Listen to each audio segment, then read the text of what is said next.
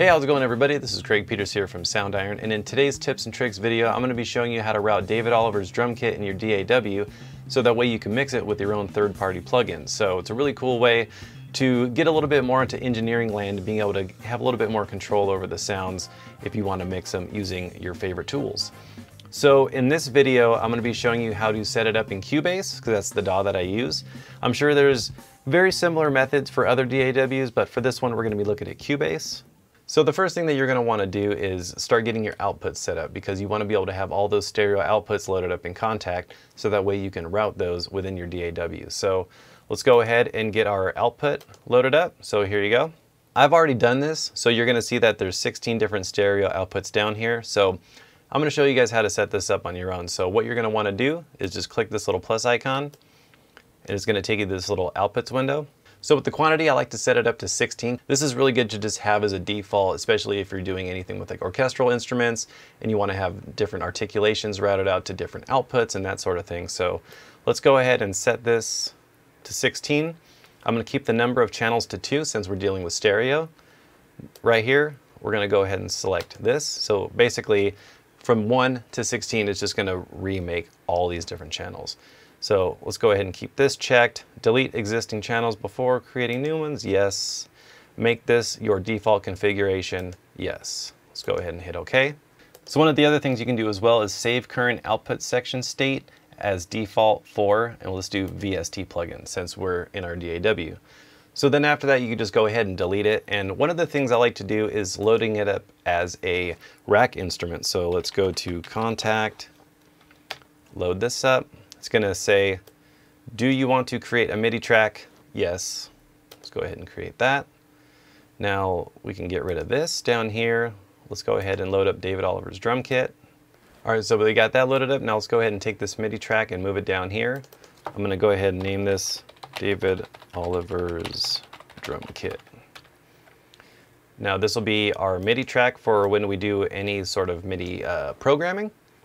And then this is our output right here. We only have one assigned. So before we activate any outputs, I just want to show you a little bit of the mixer page and show you how you're going to be assigning these different outputs to the outputs that we're about to create. So you have kick, snare, toms, and then right here is where you're going to be assigning to these different outputs that are going to be over here.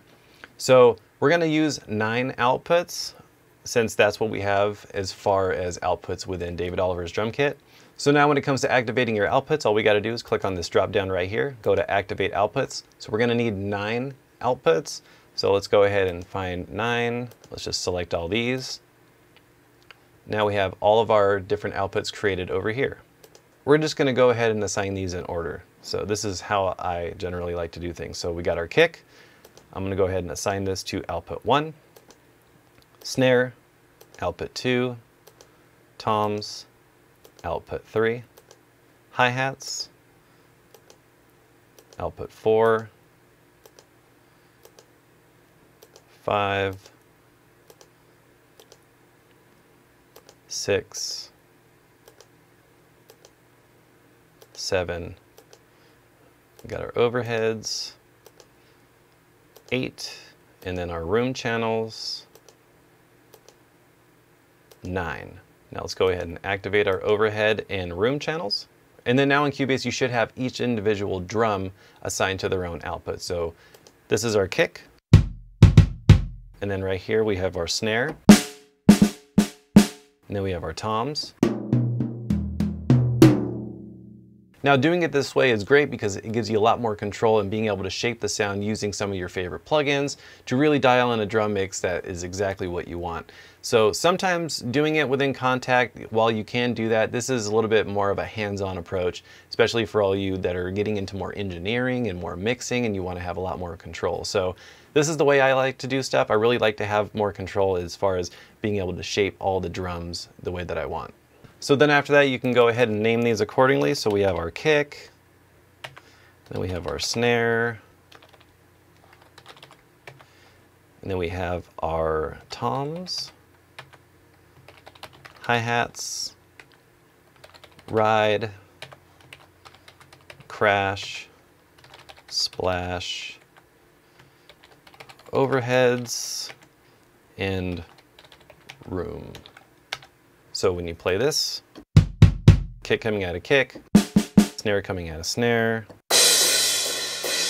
and then we got our crash coming out of crash. So then after that, you can start applying your own plugins. So if we want to start making some tweaks to the kick drum, you can go over here, find our Pro Q3. This is one that I really like to use. So if we go back to here, I'm gonna go ahead and mute the overhead in the room so you can really hear what you're working on.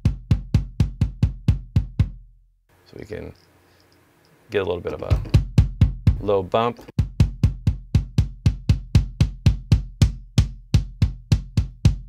Boost to that click.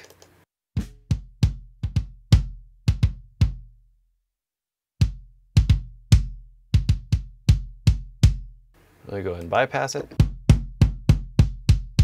So this is just some quick little moves. If you want to see a full tutorial on how I mix these drums in a modern rock style track, make sure to click the link up here as well if you want to watch that. So some other things I want to mention, if you're new to drum mixing and you don't really know exactly what you want to do, but you want to start dabbling in routing out your drums and maybe playing around with some presets just to kind of get you there a little bit closer, quicker, you can go ahead over here and then in the mixer page, if you go over here to this master presets, we have some really cool presets that we've made for you to get you some instant results pretty quickly, just to kind of get you a little bit closer to a more final polished sound. So let's go ahead and load up one of these. So I have one that I made, it's called Rockin' Room. It's pretty cool, just like basic rock type kit and sort of like a big room sound. Now let's go ahead and hear how this sounds.